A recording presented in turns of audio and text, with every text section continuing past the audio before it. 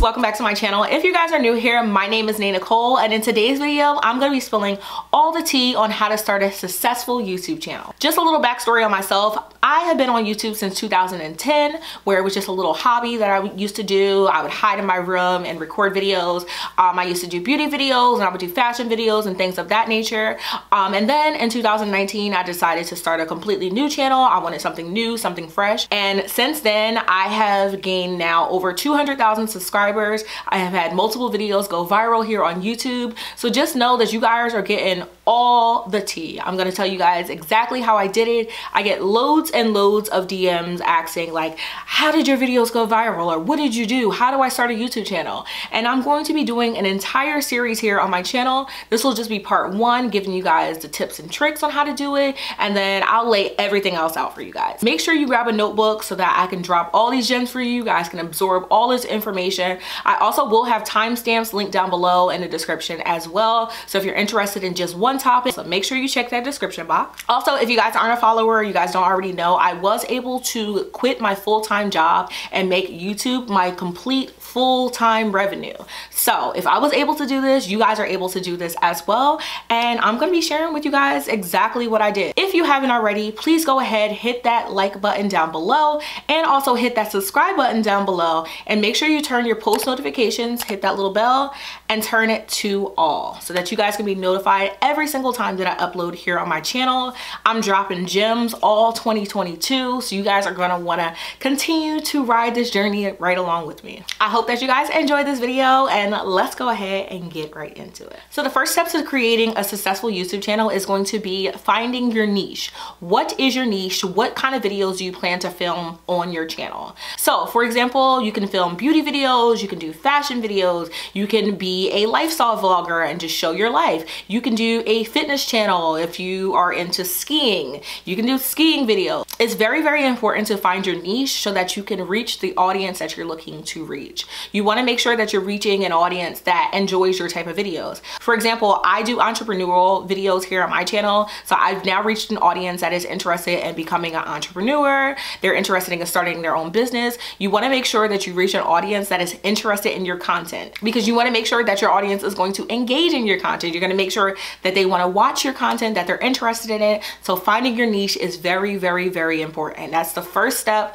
on starting a YouTube channel. So the next step is going to be filming equipment. What do you plan to film your YouTube videos with? Now, I'm going to tell you right now, in order to start a YouTube channel, you do not need the most expensive equipment to film. You do not need the new Canon D5602 that costs $2,000. You do not need the most expensive lighting. You don't even need a ring light. You just truly need good lighting and good camera quality. So I'm pretty sure you all have heard this before, but it is possible to start a YouTube channel with just a cell phone. Literally all you need is great quality video filming, whether that be on an iPhone, whether that be on an Android. You just want to make sure that you have great audio as well as a great resolution of camera, because no one wants to see something that's really dark and really grainy and things of that sort. So if you have to record with the back of your iPhone, the back of your Android, that is great enough. Also, it is very, very important to have great lighting as well,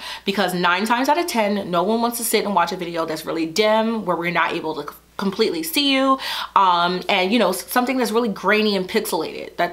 No, it's 2022. We want to make sure that we're upping our quality. So like I said, if you have to film with the back of your phone and just flip your phone over, do it. iPhones have amazing quality. I personally have the iPhone 11 Pro Max, and my quality is great. Okay, I don't use my phone to record myself just because I have thousands of dollars worth of equipment now, but just know, in order to start your YouTube channel off, you do not need it at all. Now, when it comes to lighting, daytime lighting is best. So if you're able to sit in front of a window, if you're able to find the spot in your home that is the brightest, that is where you're going to want to film. Now, you can dress your background up and do whatever you want to, or even just a blank white wall. I found that works best for me.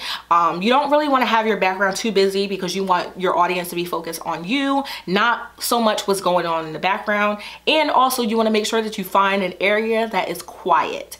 quietness is so very important. You want to make sure that there isn't a lot of background noise going on so that your audience is able to focus on exactly what you're saying and not what's going on in the background. Now, I do also want to let you all know, if you all are interested in investing in your YouTube equipment, I will be having a video coming up next with my suggestions on filming equipment that you can use for your YouTube channel. So if the video is currently live, I will have it linked up in the I believe it's on this side, and I'll also have it linked down below in the description box so that you all can go check that video out as well. So my next tip I kind of touched on in my last tip, but that is the background. So like I was stating before, you want to make sure that you have a clean background. You want to make sure it's not too messy.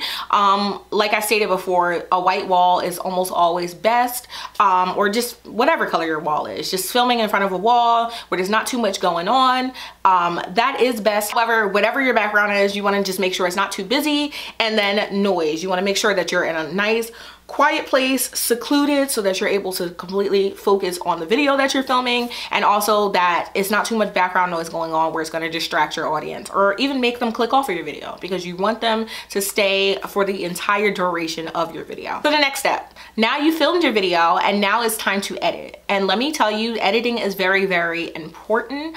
I don't personally enjoy watching like one take videos, but there's a lot of like dead air, and there's a lot of ums and a lot of things that could just be cut out. So as for editing software, there are a lot of free softwares out there for you to use. If you are an iPhone user or an iMac user or a MacBook user, iMovie is completely free. It is very user friendly. There are thousands of tutorials on how to use iMovie on the internet. You can do it on your phone, you can do it on your iPad, your MacBook, your iMac, whatever you want to use, you can do it. Now, if you are a Android user or a Windows user, I'm not completely familiar with those platforms. However, I would try going to your app store or going to Google, typing in free editing software, and there, I'm pretty sure, are tons of free programs that you're able to download and to use in order to edit your videos. But editing is very important. You want to make sure that you're editing out any dead air. You want to make sure that you're editing out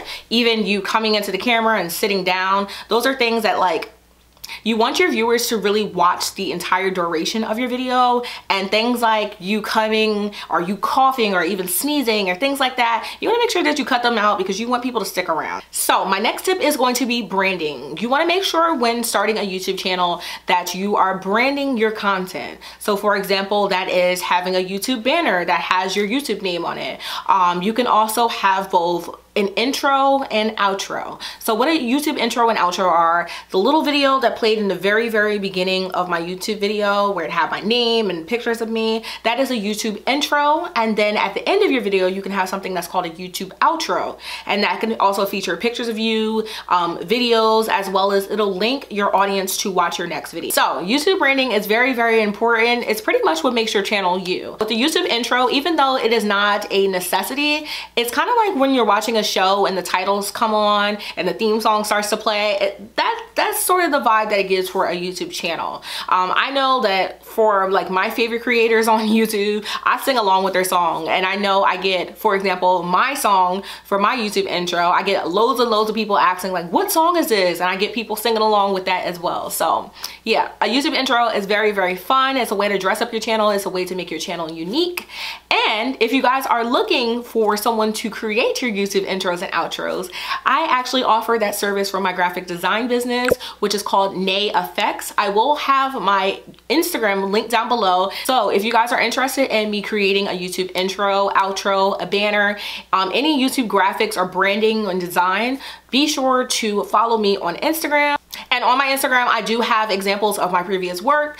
So if you're not even familiar with YouTube intros and how my packages and things work, I have loads and loads of examples on my Instagram. So make sure that you guys go head over there if you're interested in purchasing. So the next step, now you have your video filmed, edited, and what's going to reel your audience in and how you're going to be able to gain an audience, get people to click on your video, is going to be the thumbnail.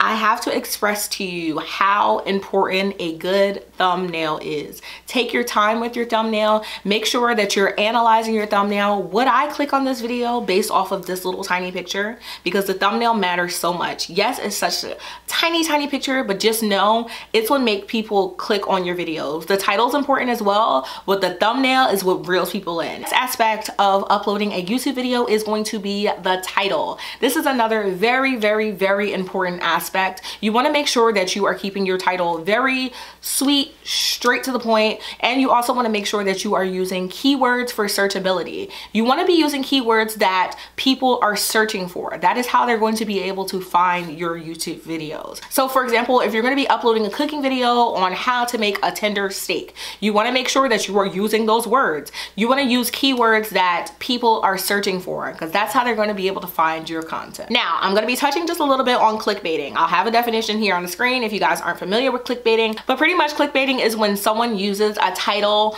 that is dramatic in order to grab the audience attention. I am not always opposed to clickbaiting. However, it has to fit the content of the video. Let me just tell you, as a YouTube viewer as well as a YouTube creator, I have seen so many insane clickbait titles.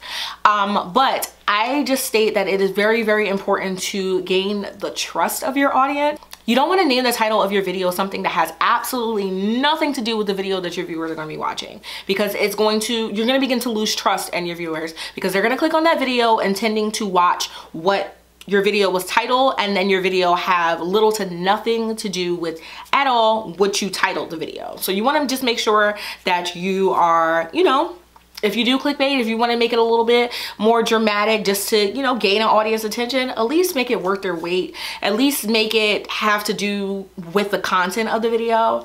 That is my advice from me to you as a viewer, as a creator. You just want to make sure that you're not just, you can be dramatic, just not too dramatic, okay? So the next portion is going to be your description and keywords. So I do oftentimes see where creators don't fill in their description box. Let me explain to you how important the description box is. Your description box is going to allow your audience to get more details about the video. So for example, items that you have mentioned in your video, you're able to link in your description box. Your social media outlets, where you also want your new viewers to be able to follow you on other social media networks, or even interact in other content that you may build on other platforms. For example, like Patreon, or if you have an OnlyFans, or if you have a Twitch, for example, you'll be able to link all of that information in your description box where your audience can follow you on other platforms.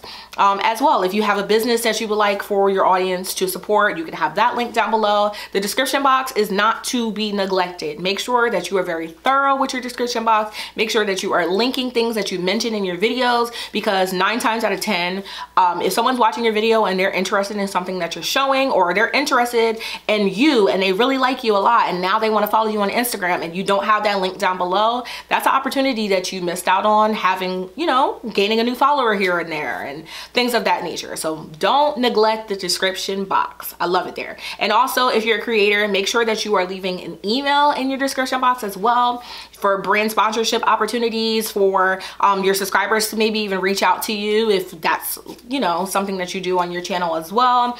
But you want to make sure that you are leaving an email address as well that you can be reached at for any opportunities or things of that nature. But make sure that is something that you are leaving in your description box as well. Another thing that can be linked in your description box as well is your previous videos. You want people to not only just look at one video, the current video that you're uploading, you want them to stick around. You want them to make sure that they're watching all of your content. So listing your previous videos in your description box is another very great technique on how you can reel your audience in, that you can gain a long time viewer, because that's our ultimate goal. One view is nice, but you want them to stick around and watch all your content. So the next aspect of uploading a video is going to be keywords. So when you're uploading a YouTube video, there's going to be a section there for tags, and you're going to be able to tag different keywords in order for people to be able to find your videos. So keywords are very, very, very important. These are the things that people are going to be typing in the search bar of YouTube when they're searching for a video, and how they're going to be able to find your videos. So when I tell you, keywords are what you're going to want to pay attention to. The thumbnail is what's going to reel people in, as well as the title. The title is going to back up your thumbnail, but the keywords are how people are going to be able to find your content. So when I tell you, keywords are so important. I can't stress this enough. Make sure that you are making your keywords things that are relevant to your content. You don't want to make your keywords about fashion if you're having a food channel. You don't want to be making your keywords about food if you have a skiing channel or a hockey channel. You want to make sure that everything is going hand in hand as to what you're uploading on your channel, so it gives you a better chance of new viewers finding your videos. So the next step, I'm not sure if you all caught on to when I mentioned earlier about linking a video in the cards. I believe it's on this side. It's also sometimes referred to as the eye. It's just a little bubble that'll pop up at the top of the screen, and it'll have a video title. So that's a way that you're able to also link previous videos, or link even your newest videos on your channel. So I highly recommend using the cards feature here on YouTube. It's a way that you're going to be able to grasp your audience and, you know, keep them around so that they watch your previous content, so that they watch your next video. So yeah, cards, key. Now this next thing is going to be the hardest part of your YouTube journey. It is something that I have been struggling with for so very long, and that is going to be posting consistently. Posting consistently. Now, if you're watching this video, 9 times out of 10, you are probably a YouTube viewer as well. I want you to think about your favorite YouTube creator, and I want you to think about if they were to rarely ever upload on their channel, and how frustrating as a viewer that is, where you really enjoy their content. You want to see more, you want more, you want more, you want more, and they don't upload consistently. Uploading consistently is going to better your chances of showing in people's subscription box. Uploading consistently is going to keep you fresh in people's mind. Your viewer is going to continue to keep checking back to your channel. They're going to be like, oh, Nichole, yeah, I wonder what new video she's put out this week.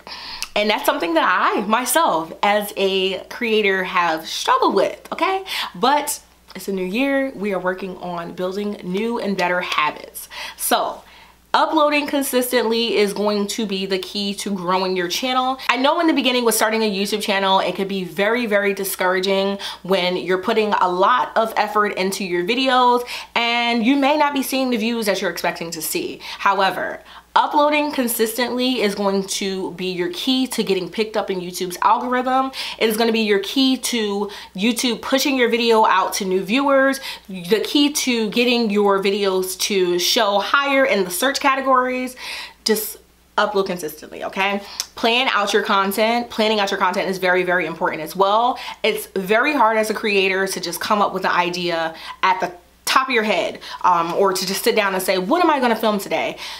Be thinking about content and be thinking about video ideas and write them down so that you're able to refer back to them later on. Just pre-plan out your content. It's going to help you and save so very much time. Also, as for uploading on your channel, once a week is a minimum. The more often that you're able to create good quality content, because you don't want to just be putting out anything, but the more often that you're able to upload on your channel, the better. It's going to keep you new and fresh in people's minds. People are going to continue to check back, and it's going to have your channel perform the best. So yes, I know when starting off you can feel a little burnt out. You're like, I'm putting out all this content, my views just aren't exactly where I want them to be, but just know keeping and building those good habits from the very beginning of starting your channel is going to start you off with the best habits for becoming a YouTube creator, as well as gaining a core audience that continues to come back and check for your content. And then my last and final tip for starting a successful YouTube channel is going to be promote.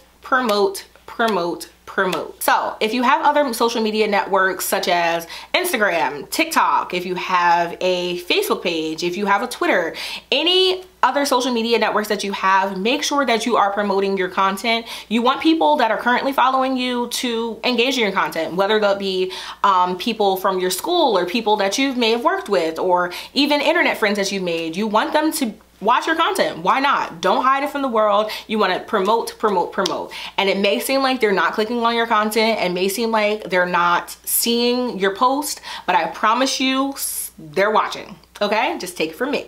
They're watching. So you want to make sure that you're promoting on all of your social media platforms. The more often you're able to promote, the better. Now, as for paid promotion, I don't know about that. I haven't personally done that myself. However, if you feel like that's a good avenue for you, if you feel like that's a way that you're gonna be able to gain, because gaining subscribers is not all about the numbers. You want to make sure that you are gaining a core audience, people that are not just gonna subscribe to your videos, but people that are actually gonna come back to watch your videos. The subscriber count, it looks nice, but when your subscriber count and your video views aren't adding up, you know, doesn't feel too great. So you want to make sure that you are grabbing an audience that is actually going to be watching your content. But like I said, promote, promote, and promote. Send your videos to your friends and family. Send your videos to your previous teachers.